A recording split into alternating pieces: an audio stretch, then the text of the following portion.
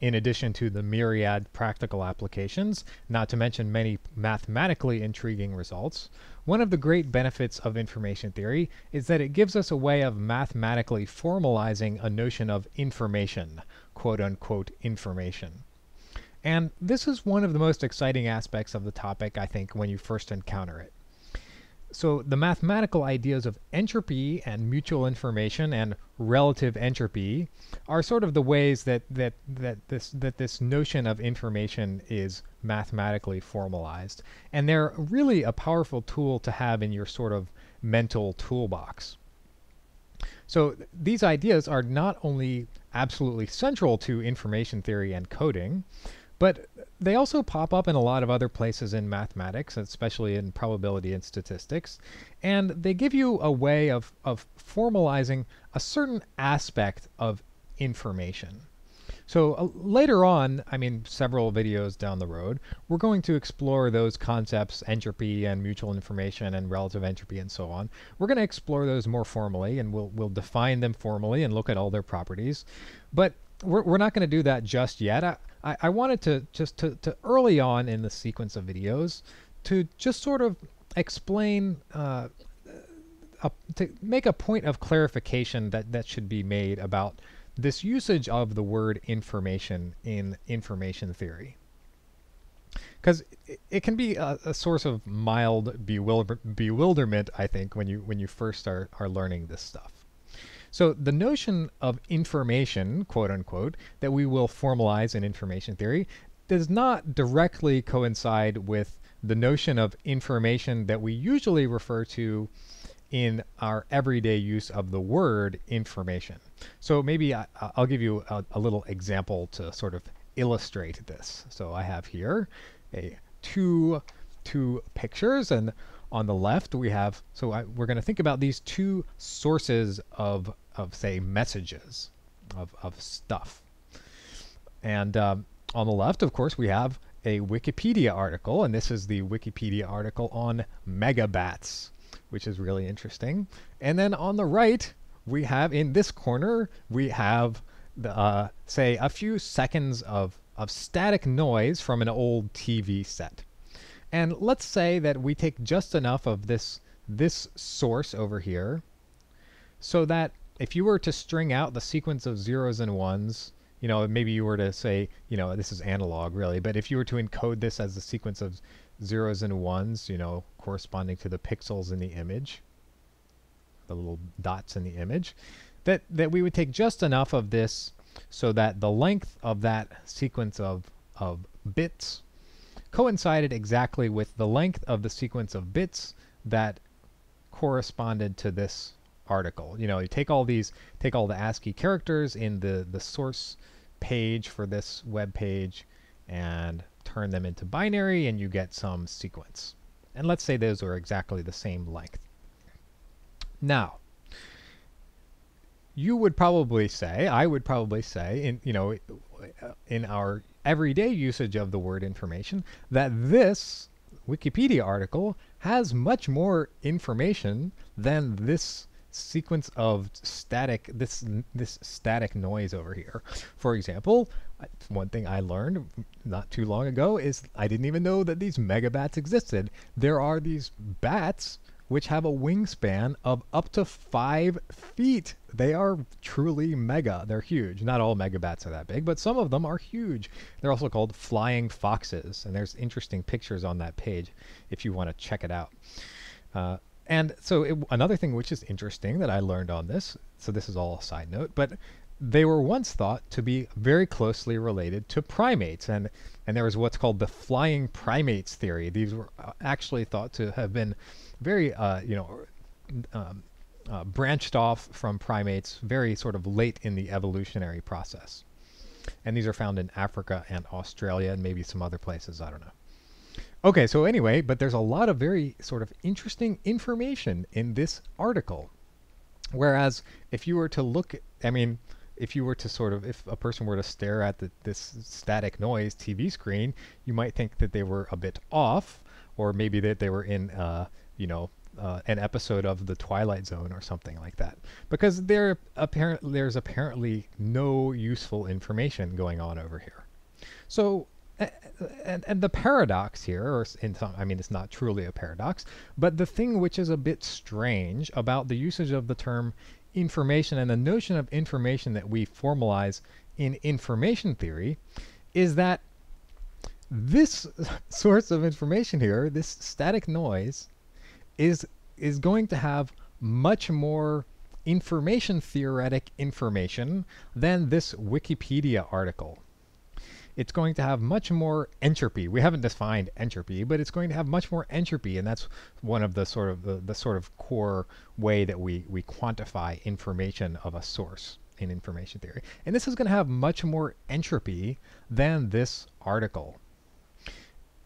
And roughly speaking, the reason why is because this is going to be much more random and unpredictable. It's going to be much more unpredictable than this sequence of zeros and ones. If you were to, because the English language has a lot of regularities, and not only that, HTML code has lots and lots of very highly regular aspects to it, so that you could predict future zeros and ones from previous ones much more easily over here than you could over here.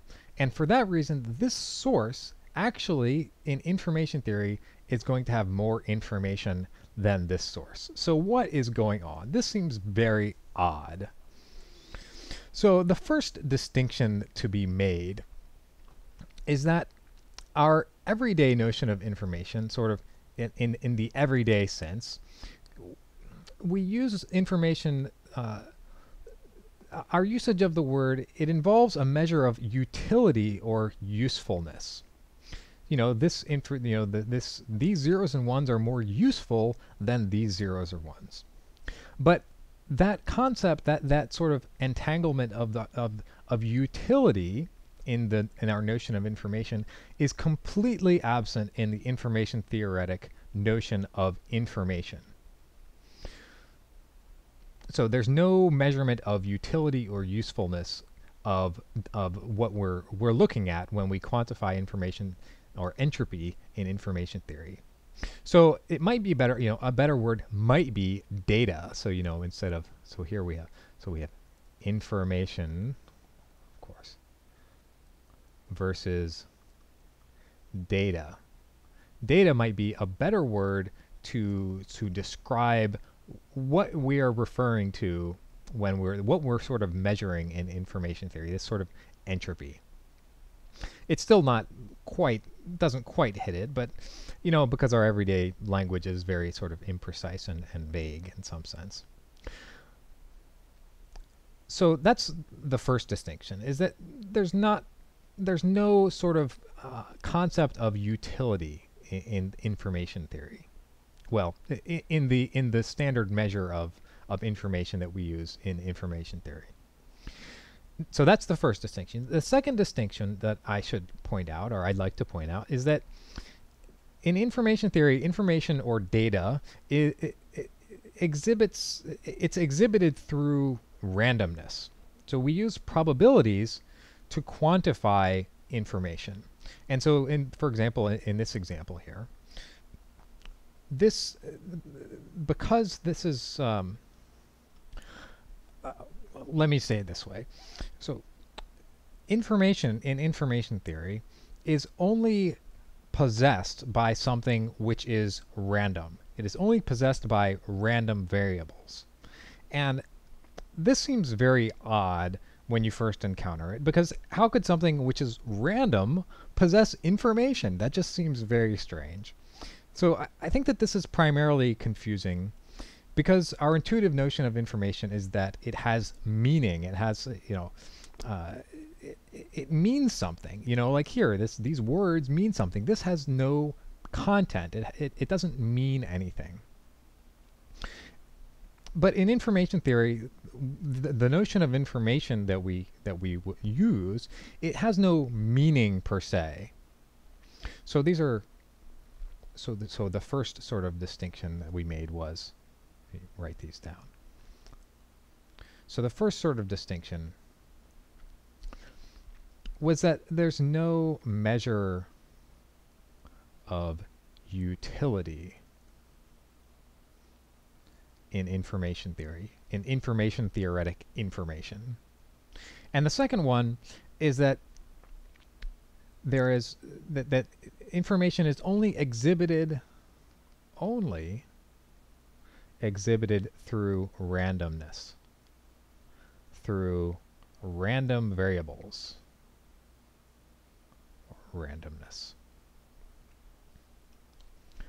Now, one way to resolve this would just be to just by fiat say, define this is information, this is the definition of information that we will use.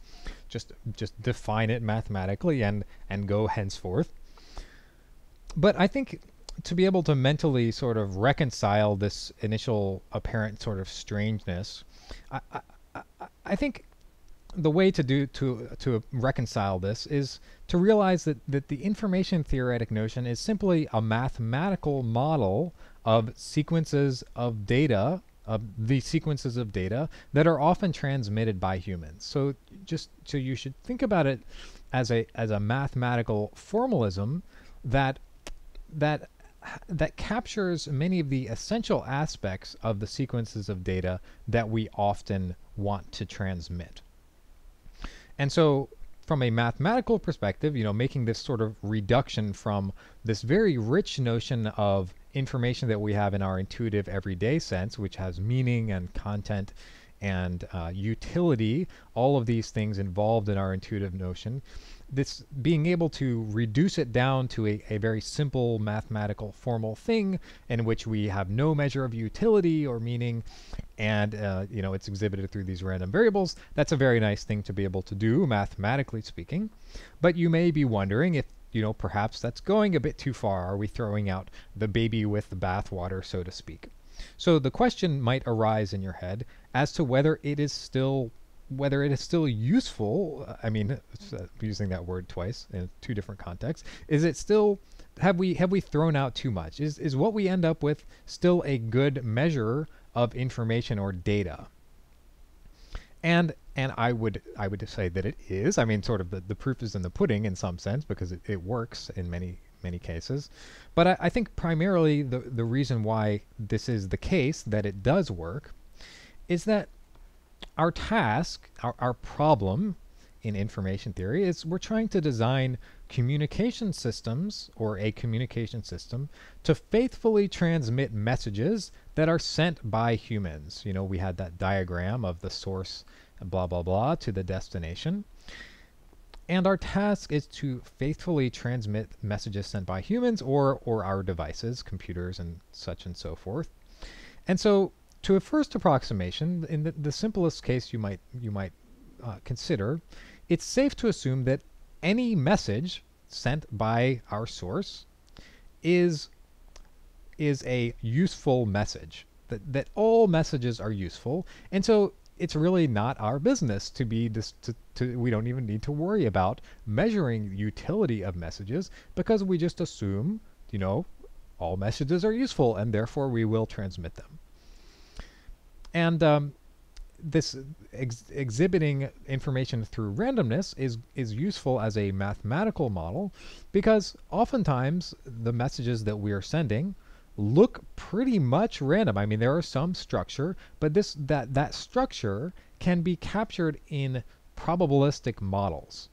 And so that's why using this measuring information through the randomness is good, because if you were to, the best mathematical models you can come up with for language and even like this Wikipedia article, the mathematical models that people use for language, for example, are probabilistic. The best models are probabilistic.